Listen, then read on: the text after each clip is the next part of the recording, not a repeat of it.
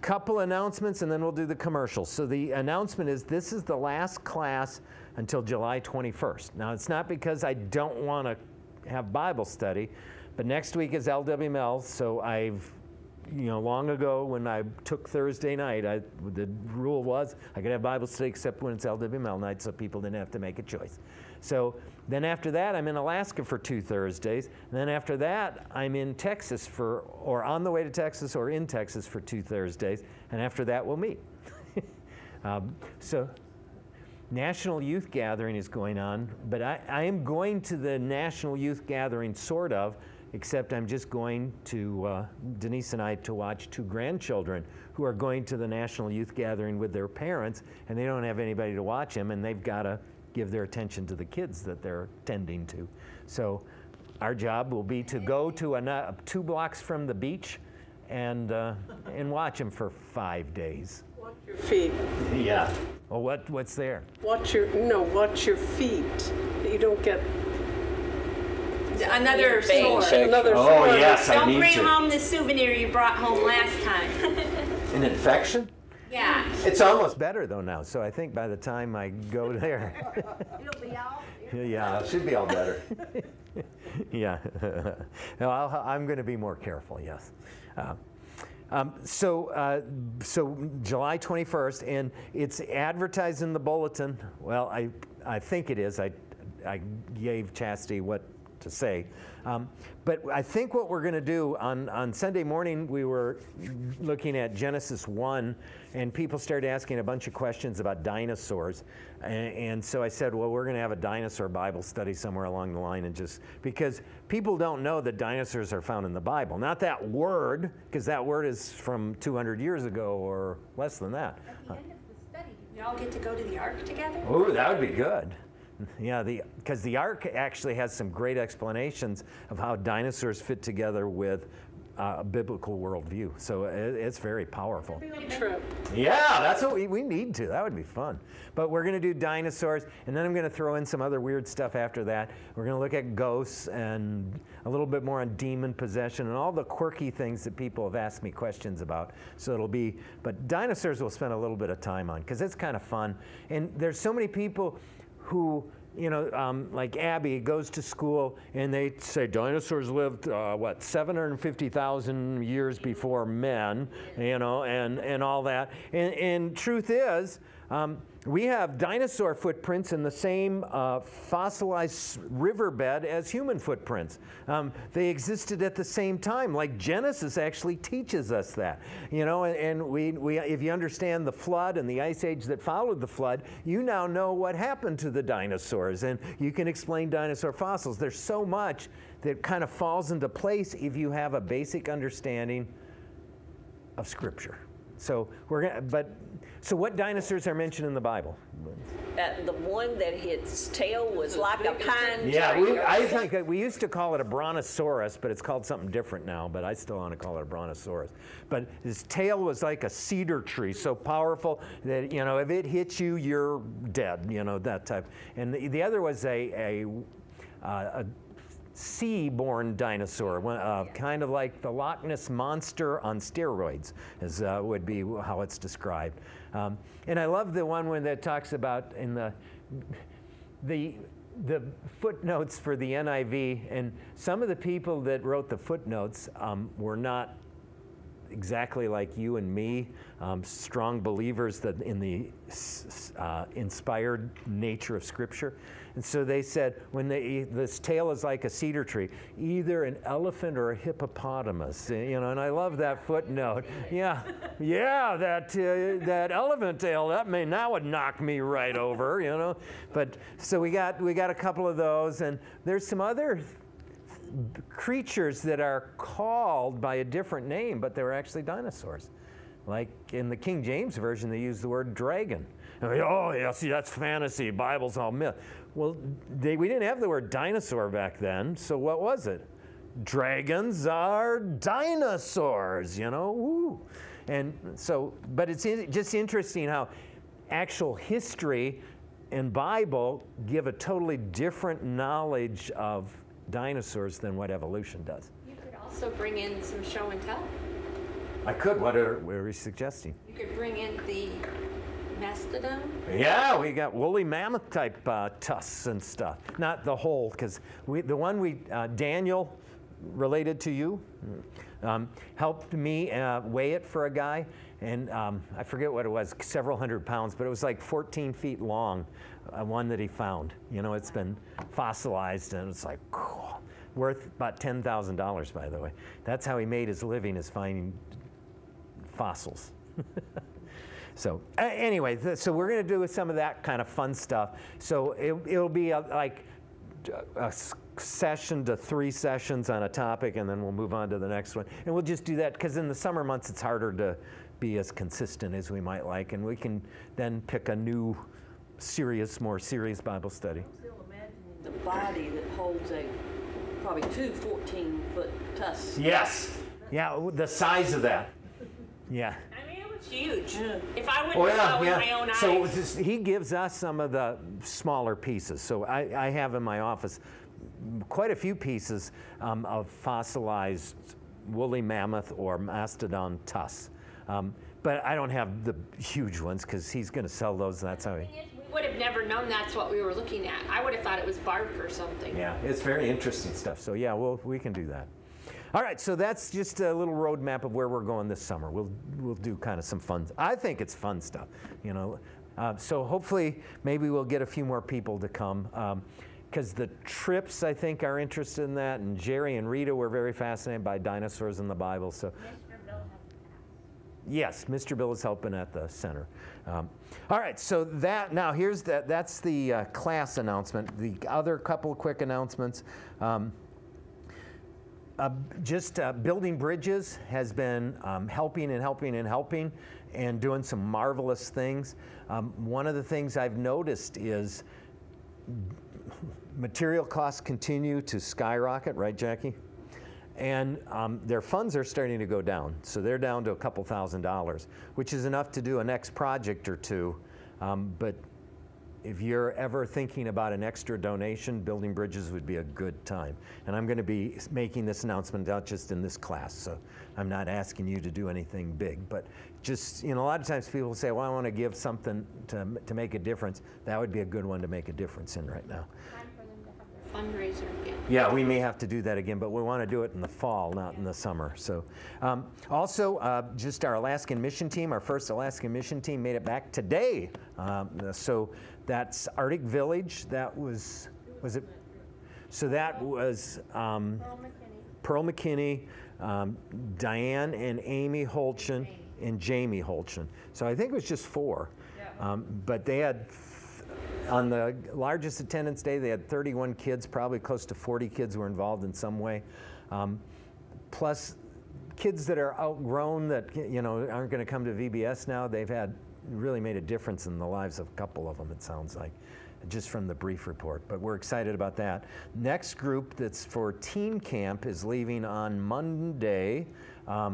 And We haven't been, so. yeah, Denise and I are, it's been getting harder and harder for me to do 2 weeks on not great sleeping stuff and, you know. Would have been with grandchildren. And yeah, so we've kind of bowed out of the teen camp part now. But it's first post-COVID one, and it's being set up a little different. We're keeping the numbers smaller yet to try and make sure that we don't become a spreader, even though people aren't as scared about it. We still don't want to hurt the reputation, but we've got, I'm fascinated because the 3 people in charge of teen camp really are 3 younger members of our church, Rebecca Drum, Amy Holchin, and Heather Bassett. And all of them have been helping with teen camp for at least 5 years, probably all of them. And so, and they do such a good job. It's so neat to see, you know, faith in young people, and they're eager to share. Amy's staying up there for a while, I think. Yeah, so she's up there for about almost a month. Yeah. But so that's coming up, and then we have 2 teams that are going to be out then right after teen camp at the same time. The Deering group, that's Denise and I and Dana and Rebecca and Andrea Ignasiak. That's our first time going. Amy. Yeah, I said Amy. Yeah, And then, yeah, I don't know if I did, actually, so thank you. And then we also have Venatai, which is primarily Brunner family, you can think of. And Heather's going to that one? All right, yeah, so that's good. But we're going to be keeping them in our Sunday morning prayers, so I wouldn't mind if you guys prayed for them too. And the last thing, I was just amazed. We got here early so Denise could unlock the sharing center for the people who were going to help. And there were already people half hour early here because they needed stuff. And I don't know how many cars, but when I was there was at least 5 different cars that were there, probably more than that. But it's just neat to see how many people. We delivered yesterday to a nice lady. Her apartment was empty. She had stuff, but no furniture. So we had, yeah, it was 3rd floor, but at least it wasn't 5 floors up. Well, it wouldn't have mattered when I carried that chair and you had her call you anyway. Yeah. Yeah, Denise called just at the right time. He said, did you call her and tell her to call you right back? And I said, no, I texted her. I know how things to get out of work. Yeah, my son Chance was going to meet us there, and he did. But he got there. I said, we're leaving this last one. The biggest one, we made him help carry. I helped him, though. Just a little I helped. No. But the apartment was empty. You know, there was no furniture.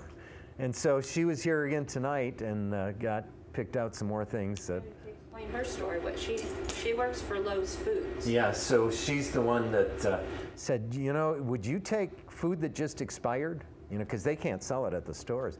And I said, absolutely. So I got her a letterhead. But she's, you know, it's funny how often when people are helped, then they try to do stuff to help. You know, because we had people that I delivered stuff to in that same apartment complex that then said, you know, I have some stuff I could give you. And so then I ended up taking stuff back too. And then the people that we helped a couple of weeks ago have already started hauling stuff for us, you know, because they were just amazed, and we didn't want money, we didn't ask for anything, and they said, well, could we help you and do this? And we said, sure, you know, and he has his own trailer. God's providing, because that's our biggest need, is someone other than Jackie and Doug to deliver furniture. Michael would say, and Michael. Yeah, yeah, Michael Tripp. Yeah, yeah, we get Michael a lot if we can pick him up later in the day. Yeah, Briar Holden, me, and mainly I supervise. I'm really good at supervising. Yeah, now put it in this truck here. Yeah. No, what was There this with step? a whip. Oh yeah. Jackie, Yeah, what was- yeah. Yesterday we were helping my daughter and son-in-law load their stuff into a big semi-type truck or something, and so Pastor Paul Nielsen and I have a unique relationship. It's kind of like Jackie and my relationship, because he picks on me pretty good and I pick on him pretty good. Jackie, you could do a little better on picking on me, by the way. It's okay. I'm glad I'm still first. Yeah, you are. You're at the top. But yeah. So they were taking some furniture out, and I'd say big step, big step, big step, little step, little step, and I just, you know, I'd describe. So he said, this is almost like a television commentator, you know. And so then when I was coming out, he just started doing the same thing, you know. Yeah, we have fun. Yeah, it is a lot of fun when you're working on this stuff, isn't it, Jackie? It's very rewarding. Totally, and I mean that.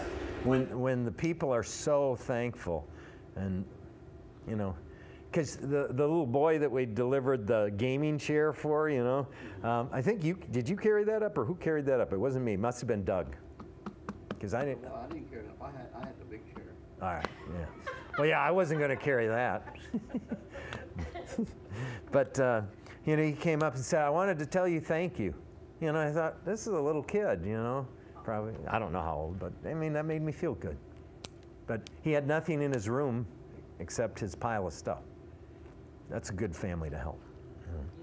All right, so let's pray and get busy. All right, dear Heavenly Father, we thank you so much for the opportunity to study your word. We pray that you will open up our hearts and minds to your Holy Spirit so that we can hear and understand and then remember and even live out. We pray this in Jesus' name, amen. All right, so turn to Luke 22. So this is our final day on miracles. So I took some of the last 3 or 4 miracles in the life of Jesus. And we probably won't get through all of them because they took too long talking.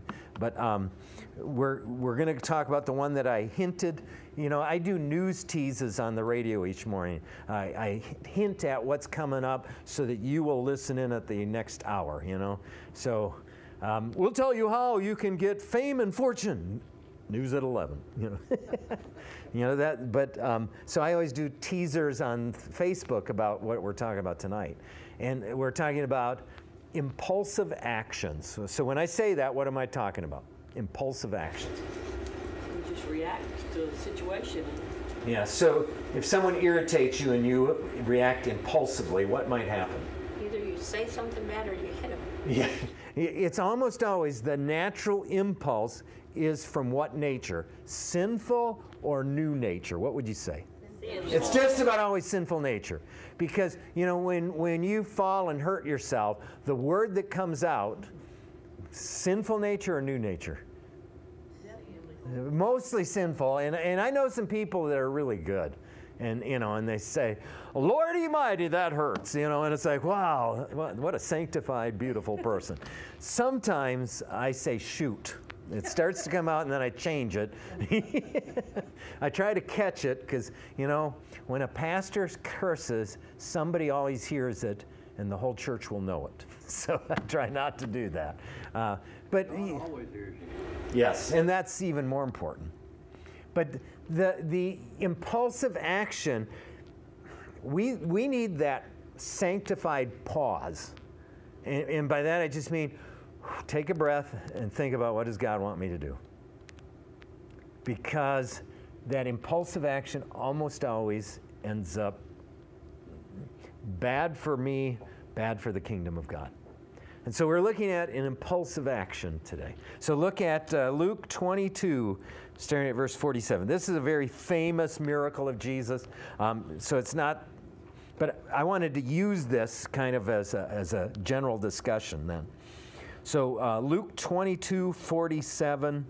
All right. So while he was still speaking, a crowd came up, and the man who was called Judas, one of the 12, was leading them. So this is in where? Garden of Gethsemane. Night before Jesus is crucified, just after the Last Supper. They had gone to a place to pray. It was late in the evening. It was dark. So they were going to bring torches.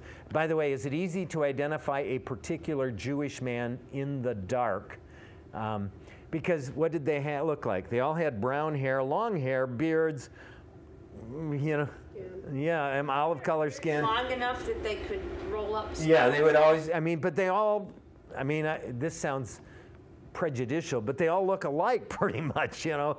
Back then they did because, you know, if you look at the gentlemen in this room, lots of facial hair, a little facial hair, no facial hair. So if you see the three of us, you would know, all right, I saw long whiskers, especially white hair, it shows up well. You know, you would know me even in the semi-dark. But then they would just all look alike. So Judas had to not just tell them where Jesus was going to be. He had to show them Jesus because the soldiers aren't going to know him at night. So, he was leading them. He approached Jesus to kiss him. And, you know, isn't that interesting? Why was he going to kiss him? On the cheek. You know. That was how he was going to identify. Yeah, that was his signal to the soldiers. This is the guy you want to arrest. A sign of friendship and love being used to betray. Yeah, not good, not good. But Jesus asked him, Judas, are you betraying the Son of Man with a kiss? Now, there's other places that talk about this. What is another term that Jesus used on that garden when he's talking to Judas? He called him friend. He still called him friend. Yeah, I mean, it's just interesting. He knew all along what Judas was going to do. And he knew what the result would be. He knew the torture and the cross and death. But he still cared about him. Judas, are you betraying the Son of Man with a kiss? What's the significance of that three-word title, Son of Man? In your Bible, it should be capitalized. Yeah, it's a nickname for the Messiah, the promised one of the Old Testament. So Jesus is publicly identifying himself as who he is here, too. Both Son of Man and Son of God were Old Testament references to the coming Messiah. Both fit when you think about it. When Jesus' followers saw what was going to happen, they said, Lord, should we strike with our swords? Now they asked, didn't they? See, now that's the right way. Pause, consult with Jesus, then act. And one of them struck the servant of the high priest, cutting off his right ear. Now, Luke doesn't tell you who it is. It was Peter. So why didn't Luke tell us? Snitches get stitches. I'm not sure this is a snitches get stitches case. I think Luke was protecting Peter's reputation. Because this is being written to the Gentiles. The Jewish people, like Matthew's written primarily to Jewish people. Jewish people already knew, Peter, what Peter was like, and he was the one who did that. Gentiles wouldn't know the whole story, and Luke doesn't identify him. He's protecting, and of course, Peter was restored, forgiven, his call renewed. So he's making sure that people would still respect Peter as a leader in the Christian church. But I just found that interesting. So he responds impulsively. The others ask, Lord, should we defend you? And he reaches in, and you think of the robes they wore? You can hide a sword inside that robe real easily. No one's going to really know it, but you slip your hand in, you're ready. And so he cuts off the servant of the high priest. Now, the servant of the high priest was not one of the soldiers. I found that ironic too. So why was the servant of the high priest with the soldiers and with Judas? Because the high priest wanted him dead. He wanted the high priest, he was going to tell the high priest that Jesus was arrested or whatever happened. He was there to be able to report back to the high priest. But, Peter was impulsive, but he is also relatively safe because the servant's not going to cut him into pieces with his own sword. And maybe he was the closest, but I'm just thinking, if you really want to stop them, maybe you take on one of the Roman soldiers, but just kind of interesting stuff. I'm assuming the servant was the closest one to where Peter was. So that's where you'd start. But he cut off his right ear. So he didn't just cut the right ear, he cut off the right ear. It falls to the ground, I'm assuming. So Jesus answered, so this is answering the original question, no more of this. And so here it's an abbreviated form. And he touched the man's ear and healed him. So what do you think he did there? Picked up the ear. I think he picked up the ear, held it up there. When he took his hand away, it was attached. What does it say in the other books? Yeah, let's just look, because this is found, all right, I'm going to get 2 volunteers. This is found in Matthew, Mark, and John also, so I'm going to get, because I'll look up one. All right, who wants to look up Matthew 26? All right, Denise has got that one? Okay. You volunteered, so you got Mark 14, it's starting at verse 43, and I'm going to look up John 18. I glanced at these, but I did not memorize them. So it's always interesting to compare and contrast. So in John 18, here's what it says about this ear-cutting incident. John 18, verse 19. Then Simon Peter, who had a sword, drew it and struck the high priest's servant, cutting off his right ear. Now there's the extra detail. Let's see, because Luke does not tell us which ear it was, does he? Oh, it does say right ear. Yeah, it says right ear. The servant's name was Malchus. By the way, historic references, not the same as Scripture, mind you, so you can take or leave this. Report that Malchus became a believer in Jesus. I would too if my ear got cut off and then healed. I mean, I think I would believe in him too, but I don't know for sure that happened, but it's a likely thing. Okay, so that was the key part. Yeah, and then Jesus commanded Peter, put your sword away. Shall I not drink the cup the Father has given me? Very interesting. All right, Mary, you want to go next? Yeah. Just anything about Peter cutting off the ear is what we're looking at. Then one of those standing near drew his sword and struck the servant of the high priest, cutting off his ear. I want to ask you something. Yeah, Would ask. the one that the ear got cut off, would Peter not have known him as being Caiaphas's? Possibly, but again, remember, this is dark, and so they would have had a torch or two. But if you think of what the light a torch gives is not consistent light, so I'm not sure he knew who he was hitting. The Roman soldiers would have had some sort of uniform on that was... Should have known the difference between the two, but I think adrenaline's flowing, you attack who's ever closest to you. But or it may be he's being bold but careful. I don't know. Those are my two explanations. All right, Denise? Well, the long and short of this one is there's a lot of detail, but it doesn't even talk about how Jesus fixed the ear. All right, so what does it say? Because we're just comparing here. It says, Jesus replied, friend, do what you came for. And then they arrested Jesus with one of Jesus' companions, reached out for his sword, drew it, and struck the servant of the high priest, cutting off his ear. Put your sword back in its place, Jesus said to him, for all who are drawing the sword will die by the sword.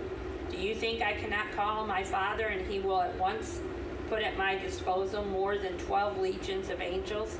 But how then would the scripture be fulfilled that say it must happen this way? At that time Jesus said to the crowd, Am I leading a rebellion that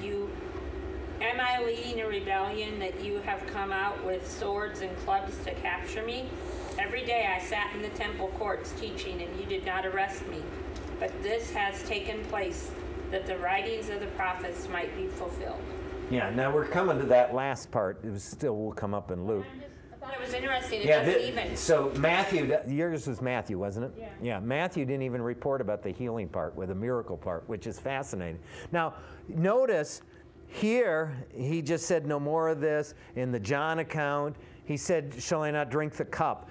In there was a more detailed explanation of why this. Yeah, I could stop this anytime I wanted to. You don't need to do this.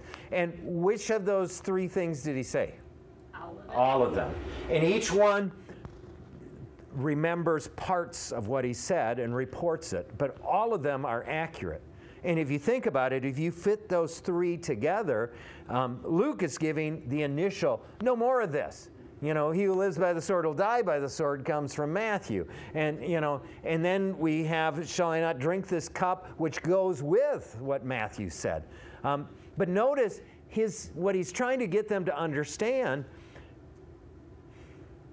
The arrest of Jesus in the garden, the torture of Jesus on that night in Good Friday, the crucifixion of Jesus, the death of Jesus, that's why he came on earth. That's the whole point of Christmas. That's the whole point of why he took on human flesh. He came so that this stuff would happen, so that Scripture could be fulfilled, so that sin could be paid for, so that you and I and everyone who believes would have the opportunity to have our sins forgiven and have eternal life in heaven. So he's causing this to happen. He comes to Jerusalem on purpose. He stirs up the high priest by healing Lazarus of death right outside the city. And then he does other miracles right outside the city. And it's like, now we have to deal with him, because before it was out there, they didn't have to. Now he's on their doorstep. He goes to the city where he knows this is about to happen. He causes it to happen, in effect. And, remember before when Jesus was talking about he was going to be arrested and put to death and on the third day rise again. And Peter said, no, Lord, let this never happen. Get behind me, Satan. Yeah. Peter was responding impulsively there, too. He done it like I would do it. He loves Jesus. He wants to protect him. There's absolutely nothing wrong with his impulses. except He comes from an immature faith. He didn't understand. he didn't understand, and he's not filtering them through his Savior. Because the others stopped and said, should we fight for you? Peter didn't run it through Jesus. And my big weaknesses is that sometimes I respond immediately to whatever circumstances without filtering it through faith, without filtering it through Christ, without filtering it through God's Word. And when I respond immediately, most of the time my impulses are horrible. You know, so if that person cuts you off on the road, what's the immediate impulse? Shoot. Yeah, well, me- I mean, No, it's not shoot. Yeah, I hope not, no. But I mean, sometimes sometimes we're saying words, if your windows are up, it's okay, but we're not even supposed to call people you fool. I usually like to say things like, go ahead, cut in front of me. I really don't care. But it's such sarcasm that, you know, it's drippy. Yeah, but I'm just thinking of people.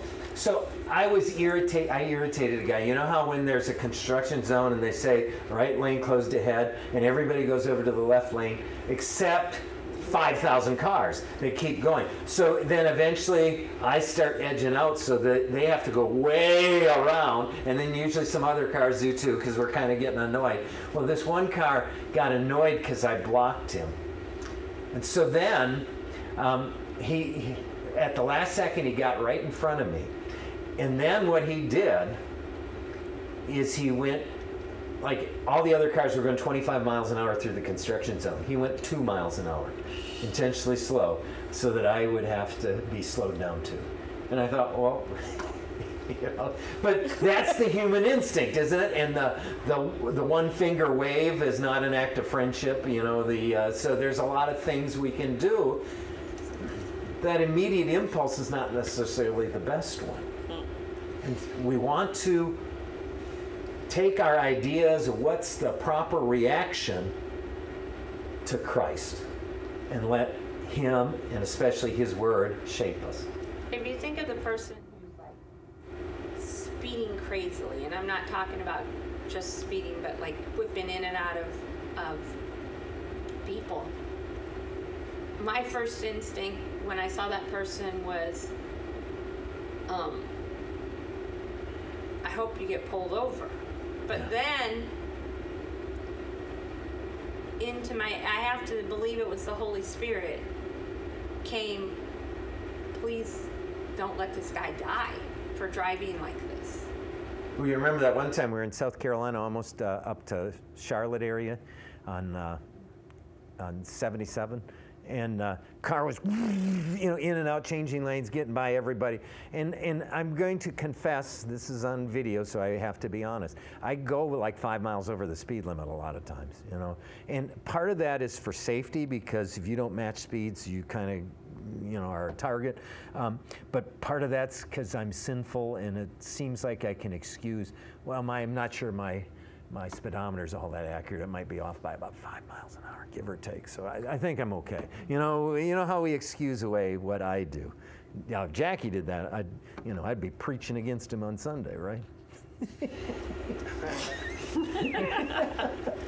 But so. We have more arguments about the driving part than anything. Yeah. I'm afraid to comment too much because I love both of you. As you'll get it right back from me. Yeah. I'm glad it ain't just us. Yeah, because Denise might, if I said anything, she's going to say, you hypocrite. Yeah, she could. So,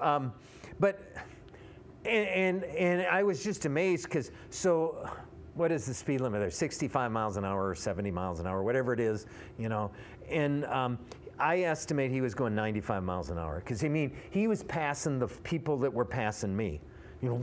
And about, I don't know, maybe a quarter mile in front of us, we saw him do another one of those passes, and he clipped the corner of a car.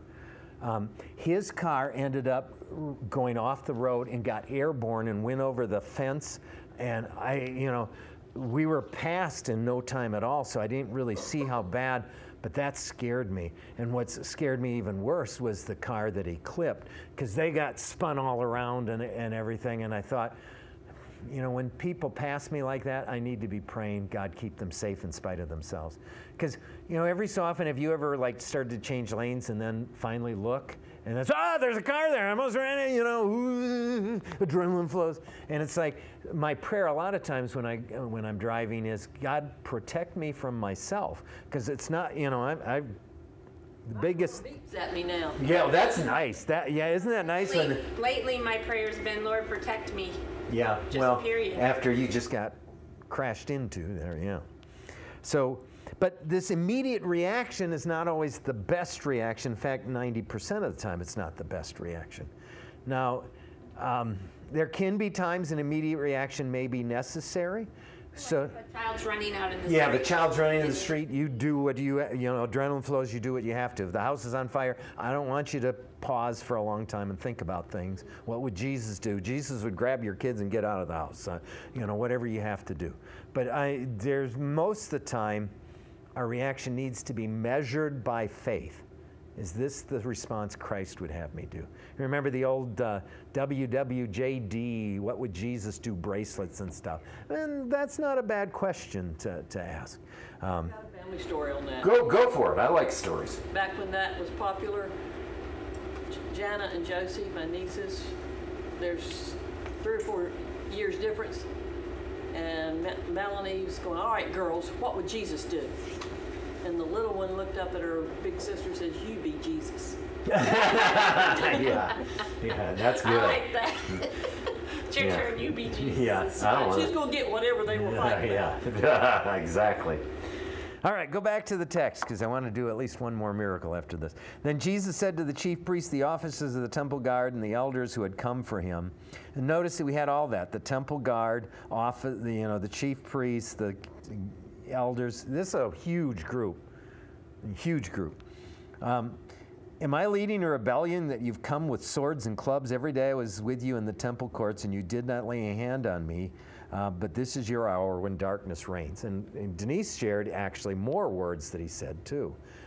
Now, why didn't they arrest him in the temple court? They didn't have, they would have known who he was real easy, because everybody knew who Jesus was there.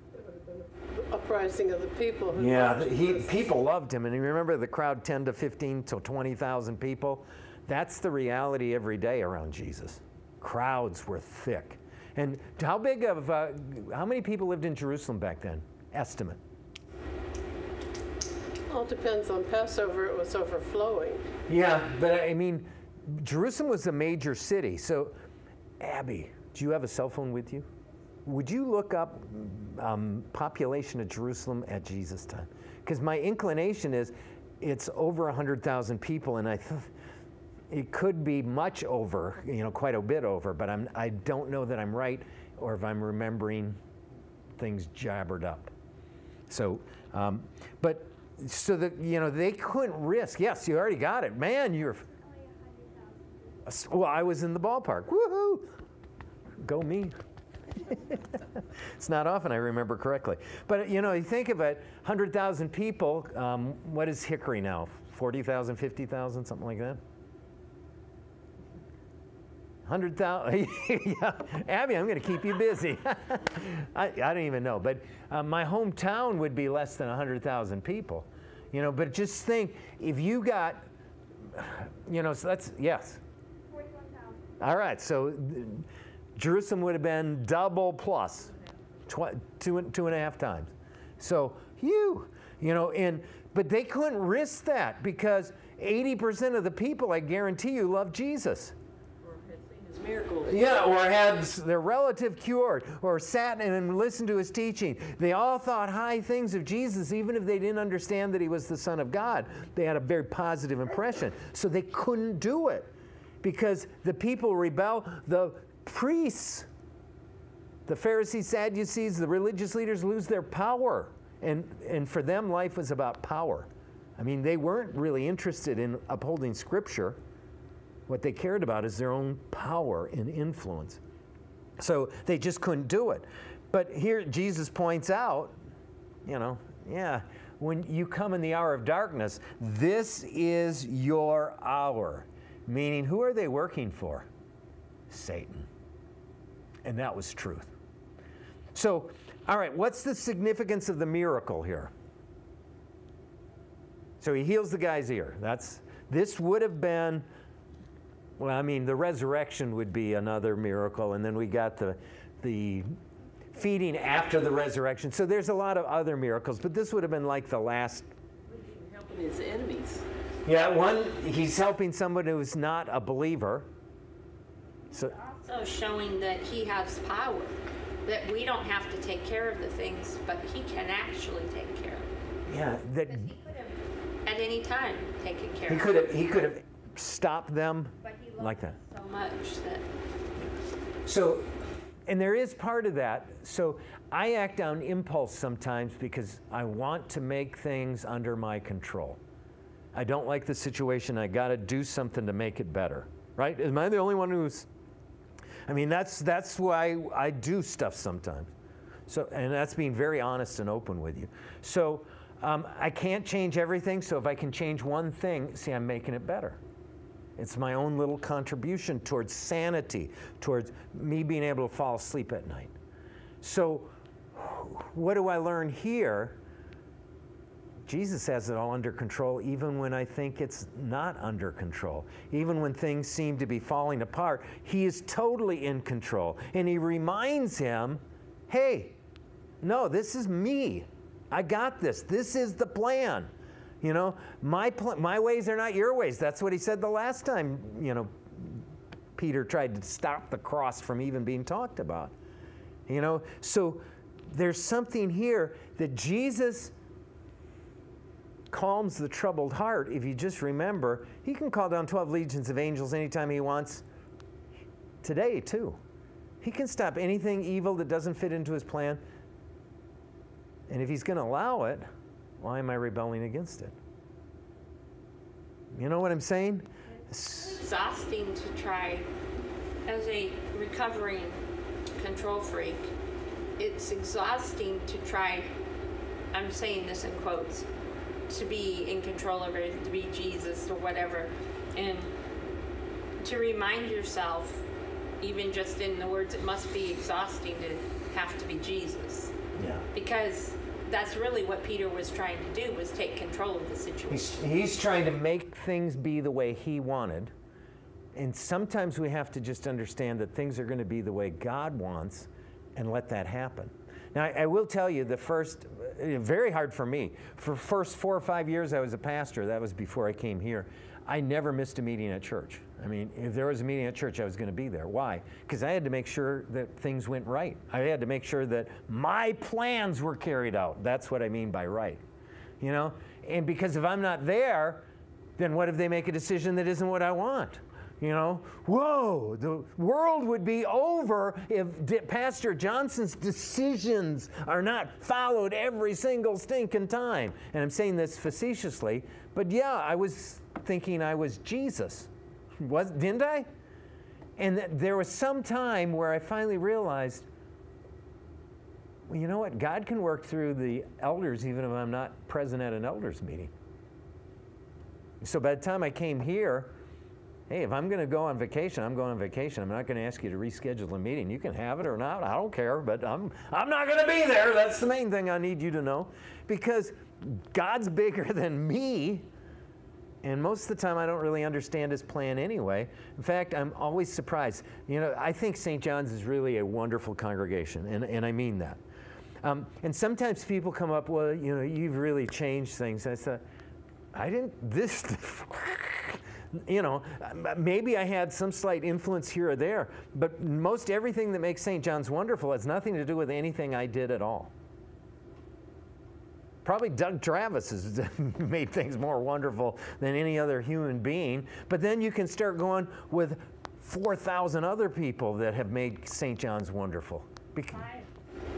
What's that? At the fire, I think about how. Whoa! All the made people of that, us. you know, in fact, even the people outside the church that came to make St. John's to help St. John's recover, and they did all kinds of stuff, you know. And it opened St. John's eyes to other churches that suffered the same thing, and it just... Yeah, the one pastor from a church that had gotten burned down in Iowa sent me a few books. He said when my church burned down, I got pastors started sending him books to replace his library that got burned up. And he said, I thought I'd start replacing yours. These are some of the extra ones I got. And you know, I didn't have any books, so boy, that was nice. But it's like, yeah, then you start being aware of other churches that go, unfortunately, church fires are not that rare, you know. They're, Bethlehem. yes, a Baptist church, I think. Yeah, I think so. It's brick now. Yeah, which is good. And I'll guarantee it has a sprinkler system just like we do. But I mean, I think when you think about it, when we left this congregational church here and had to move to the gym, nobody had a pew. In that first service, it was like, okay, where do I sit? Where do I sit? I mean, that is You know, the struggle. And we were like mixed up. Because People were sitting everybody by knew people about that where we they never- sit. Sylvia, I know where sitting you sit. I know where you, by the way, pretty close to each other. Yeah, I know where you sit, yeah. But I mean, yes, I the do, truth Donnie. about it was we were sitting by people that we maybe had never sat by before. Yes.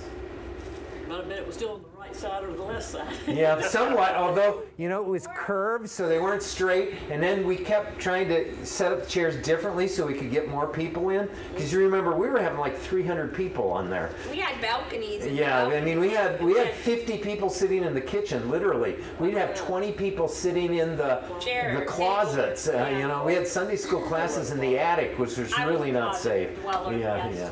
Yeah, we called that the balcony. Yeah, they were all the balcony. I was. But yeah, God was in control even of that, and I'm thinking it's a disaster how we're going to make things happen.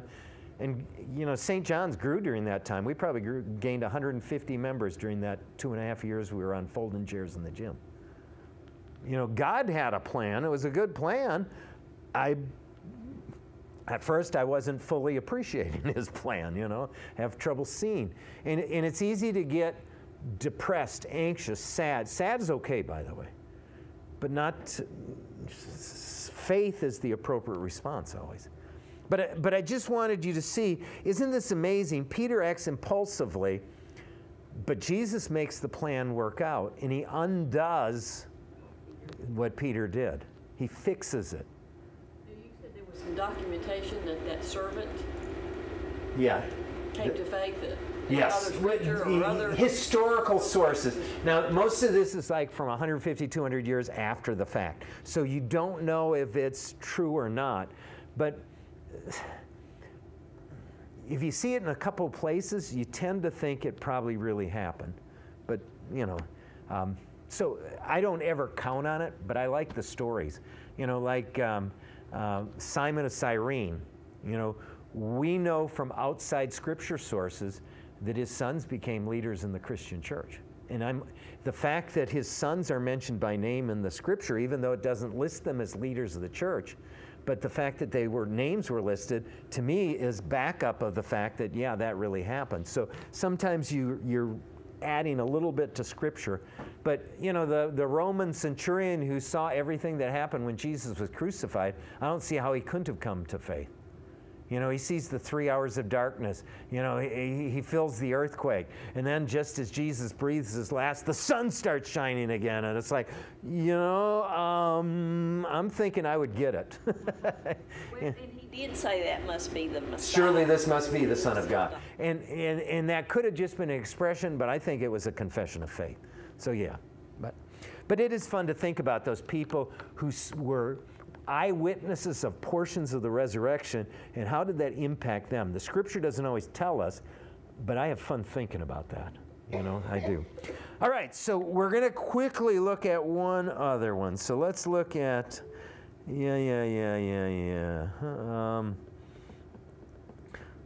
let's look at Matthew 21. Matthew 21, it's short, so that will be a good one, because we only got technically 7 minutes. Is that what you got? Yeah. So we got to end on time. You know what it means when a pastor says in his sermon, and now in conclusion, what does that mean? It means nothing. You don't know. He still can talk forever. Because I've had pastors say that, and it's like, come on. So Matthew 21, starting at verse 18.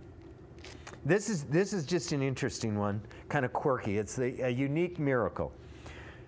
Early in the morning, as he was on his way back to the city, he was hungry. This is Jesus, by the way.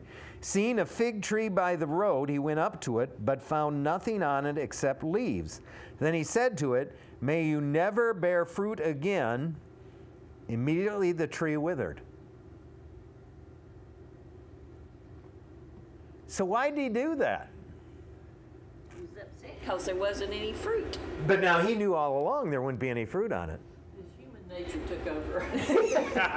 Yeah, somehow I don't think that was it. But so I want you to think about this. Why did he do it? By the way, we're going to read the rest of this, and then I'm going to read you something from Mark that looks at the same incident.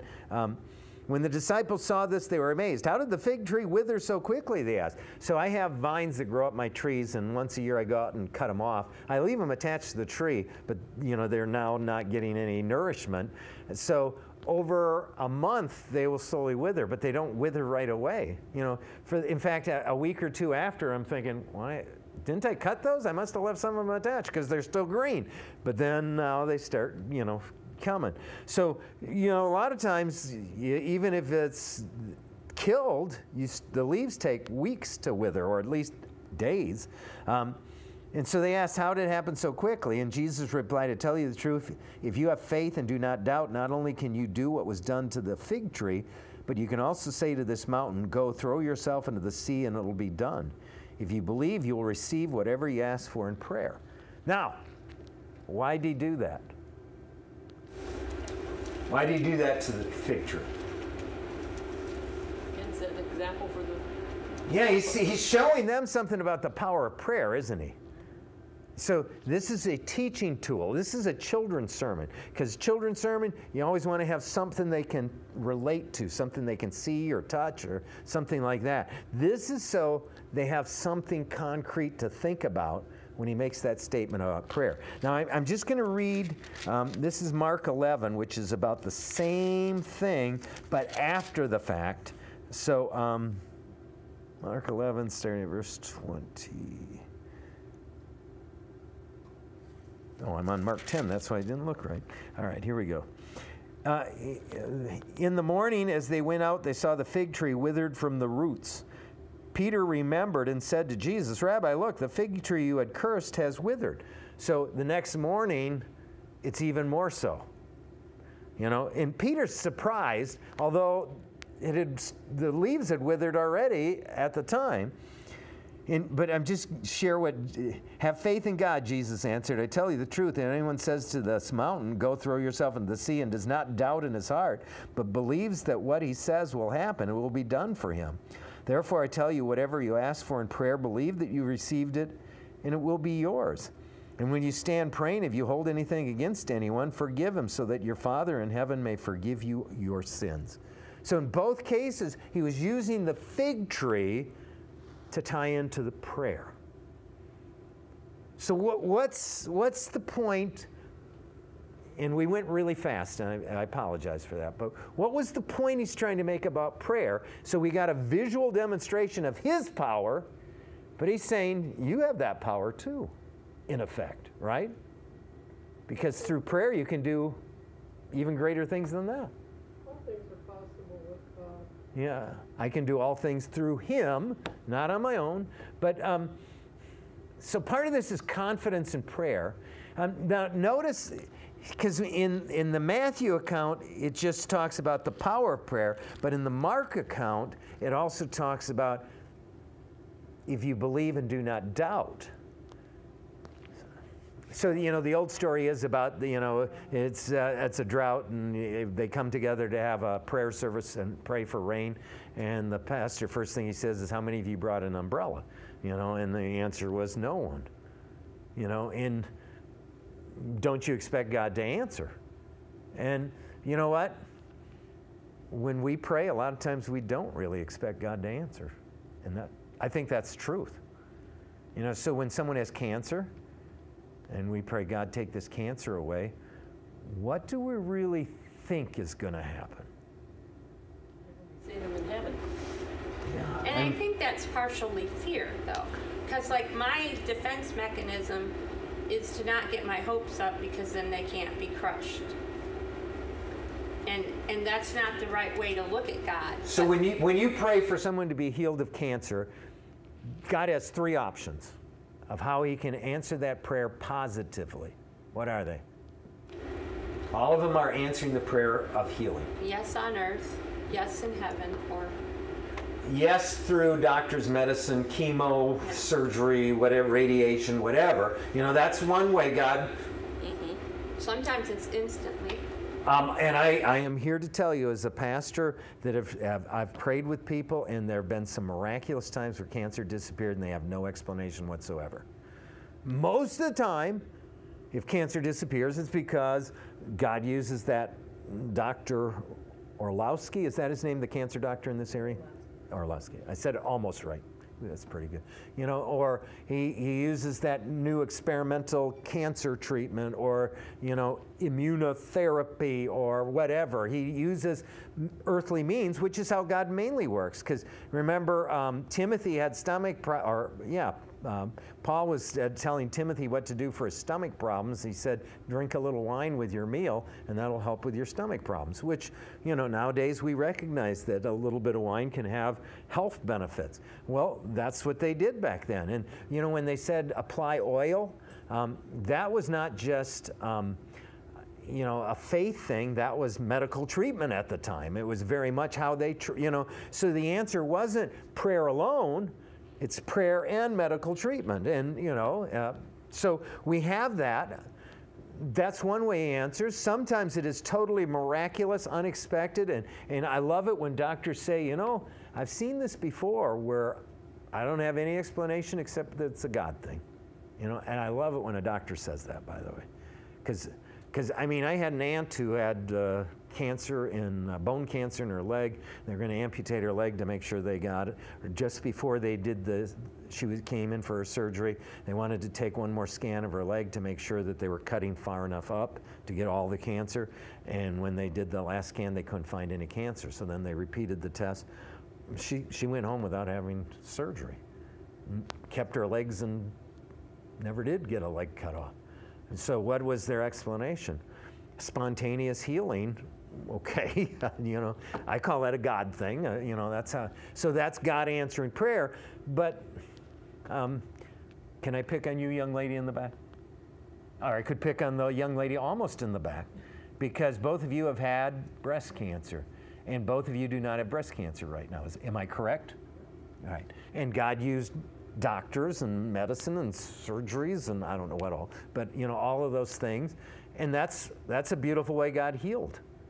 And during that process, it's a process of faith, because the whole time you're still praying, and yet when you hear, by the way, Lewis Holler, woo, I think I can share this, he's in remission.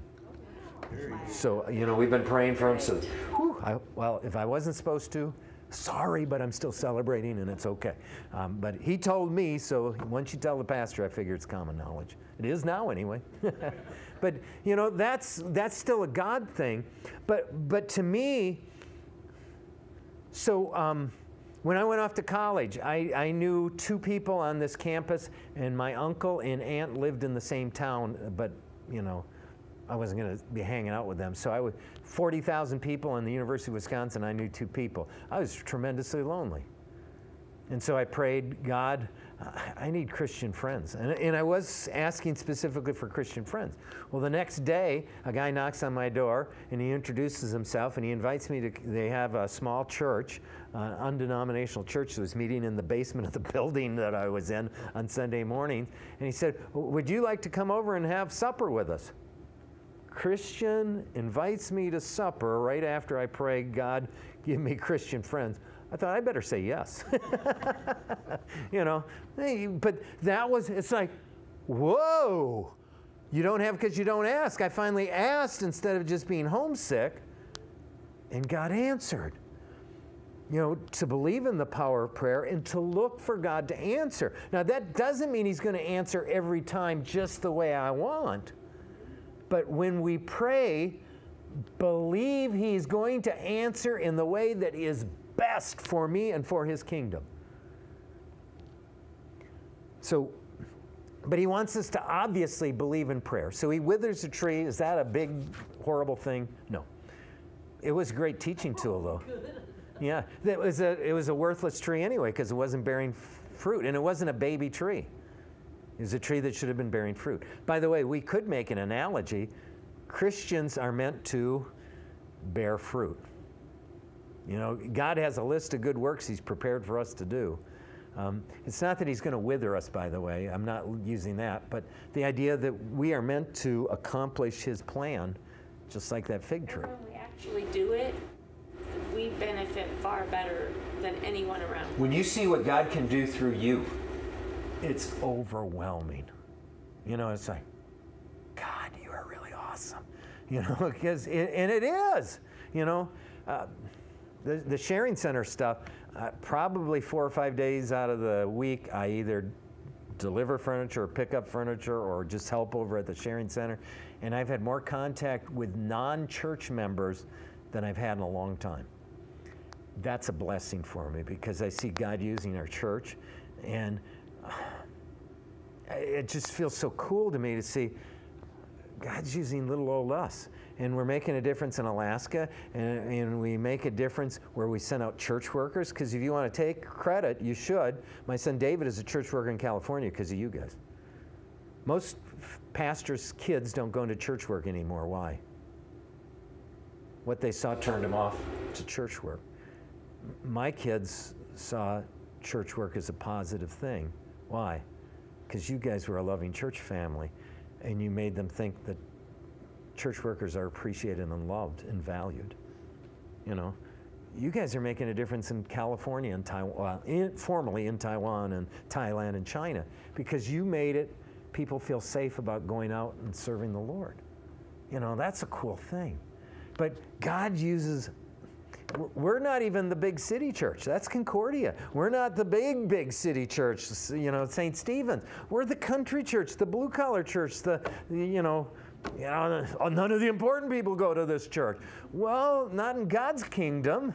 In God's kingdom, who's the apostles? There was one that was worthwhile, Judas. All the rest were nobodies.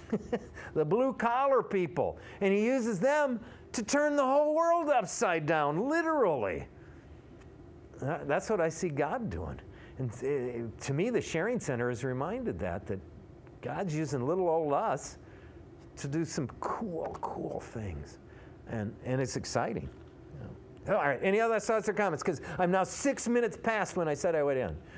And I apologize sincerely to all of you, especially to Abby. She's still young and has bedtimes. Or don't you?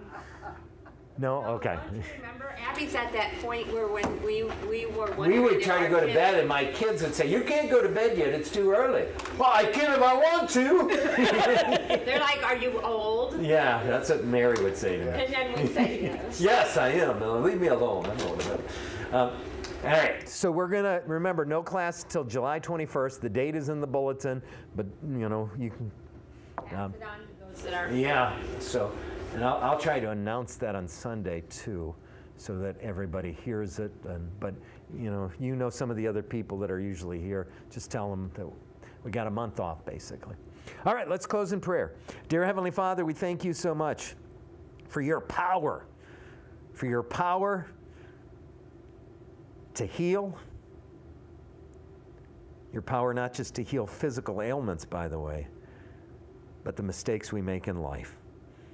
Please guide us and lead us so that more and more we don't react impulsively, but instead ponder your will and follow you. In Christ's name we pray. Amen.